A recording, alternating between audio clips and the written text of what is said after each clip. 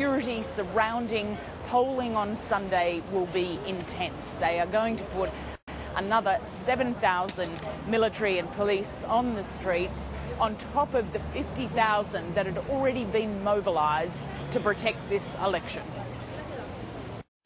Lisa Miller there reporting from Paris. Now, most of us are aware of the various nutrients needed for a healthy diet, like vitamin A, B, and C, but not much is known about vitamin K2, which links healthy bones to healthy hearts. In fact, vitamin K2 deficiency is said to pose as high a risk for cardiovascular disease as tobacco use. Well, to tell us more about this important nutrient is Dr Hogne Vik, who will be addressing the 5th Bioceuticals Research Symposium in Sydney. Thank you so much for coming in to the studio to speak to us. Now, you don't often link strong bones to a healthy heart, so explain to us the correlation there in terms of K2. Thank you for inviting me. What I will say is that vitamin K2 is in this linkage, because that vitamin is important for how the body will take care of the calcium part. So vitamin K2 is mandatory, so we have enough calcium in our bone, and also don't store it in the arteries. But don't store it in the arteries. But, you know, whenever you think of calcium, you think, well, it needs to be strong. Your bones are strong. Don't your arteries have to be soft?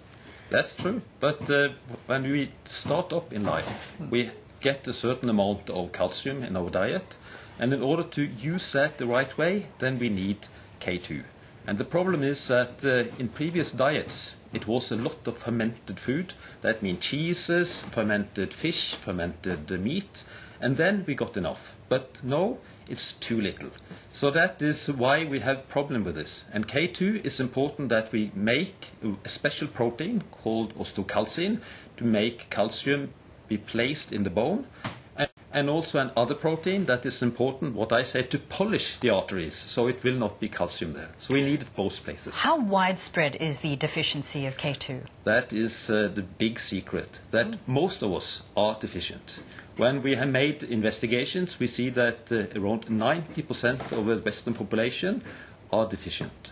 So when I grew up, together with my grandfather, he always took me as his oldest grandchild to say, okay, Hogne, sit down, and now we will have one piece of bread with this special cheese on. And that was extremely tasty cheese, very fermented, and when you are a boy, you just say yes to grandfather.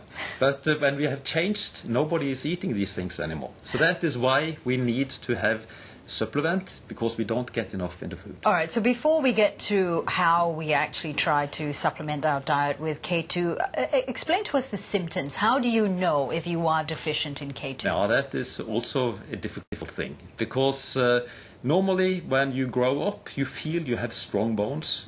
And this when you get older, and most of us see that the population get older and older and older, and then our grandparents, whoever, they very often end up with osteopenia or osteoporosis.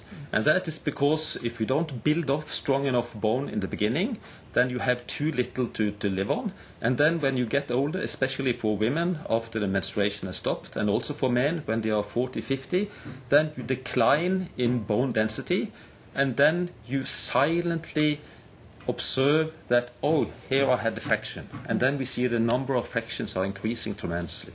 So one of the findings we have seen in our research in the company I'm working is that we can postpone this loss of bone strength with up to 70% over a 3 years period in healthy people if you use enough K2.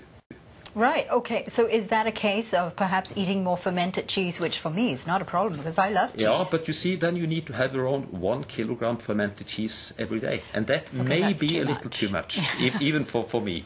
So that is, it's only one place in the world they have a course that have enough K2, and that is a special course called natto they use in some areas in Japan. But all other places, it is, in fact, I'm sorry to say, impossible to get enough K2 in your diet. So that is why we say that with the knowledge we have of how important this vitamin is, we should take it as a supplement.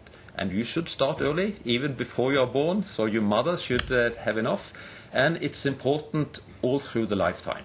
So this is not something we can take in a short peak and then stop. If we would like to have healthy bones and healthy arteries, we should use it very, very long until we die. And that may be very long time So from now. start as soon as you can. Dr. Hogne Vik, thank you so much for speaking to us. Thank you very much.